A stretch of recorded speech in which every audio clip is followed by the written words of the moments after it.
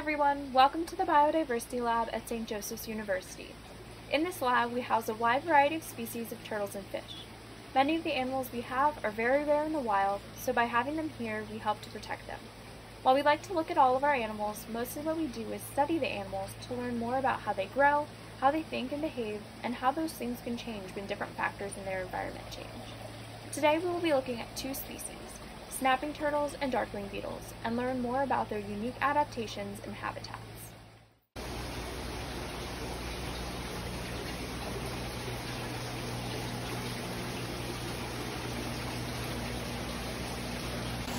Alright, hi everyone. I'm here today in the Biodiversity Lab to talk to you guys a little bit about the adaptations of snapping turtles.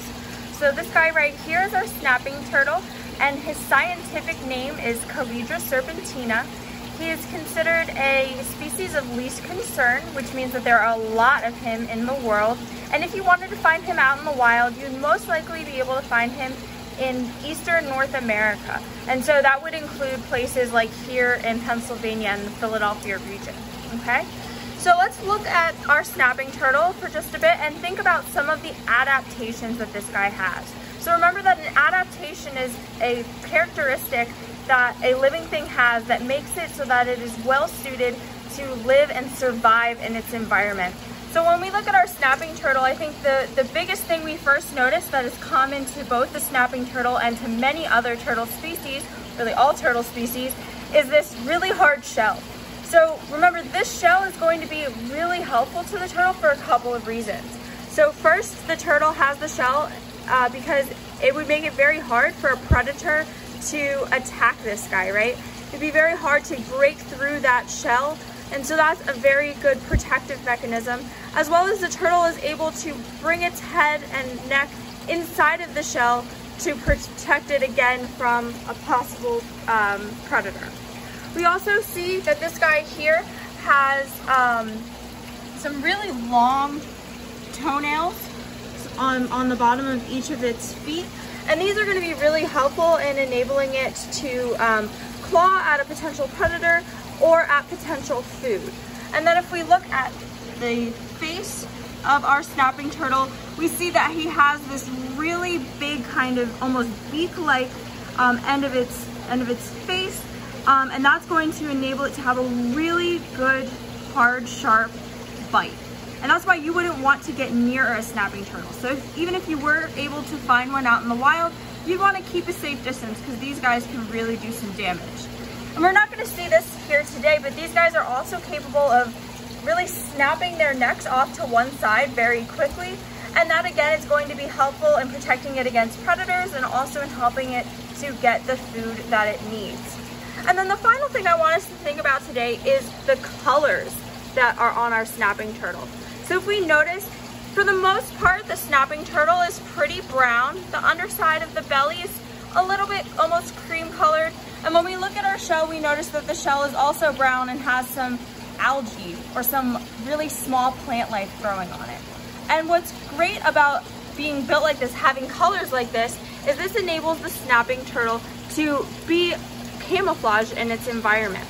So these guys are going to hang out in places like the woods, where if we think about it, we have a lot of brown and green growth, and they can also be inside of things like lakes or ponds or streams, rivers, things like that, where it would be helpful to blend in with the ground below you. All right, thanks for listening, guys.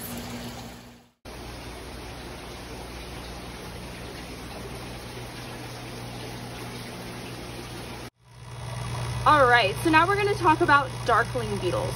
So if you guys think back to our rotting log lesson this spring in our forest ecosystem unit, you will remember seeing a variety of different bugs living inside our rotting logs, and one of them is the darkling beetle. So the reason that the darkling beetle was in our rotting log pits is because that's where you're likely to find a darkling beetle. So darkling beetles like to eat things that have already died, so that we call them scavengers. So they look for things that have already died, and that's where they get their food. So that's why you'll find them in rotting logs, and you can also find them in other rotting areas or just crawling around in the soil because there's rotting plants and things like that in soil as well.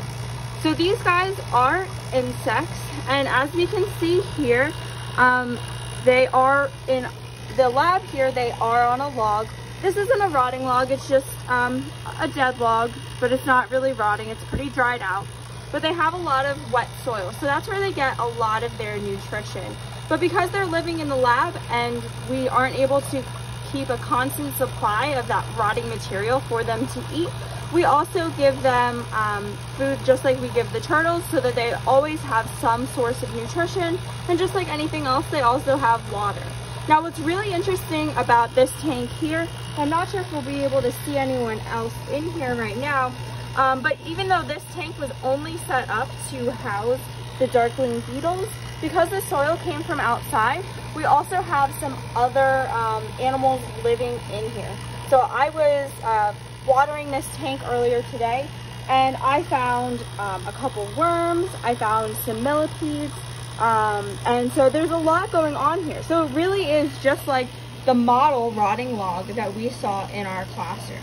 And if you were to find a dark-winged beetle out in the wild, you would see that their natural habitat is very similar to the rotting log that we saw in class, very similar to the tank setup we have here, and would be pretty wet with rotting material, and these insects would be living with a bunch of other animals, all of which like to feast on this rotting material.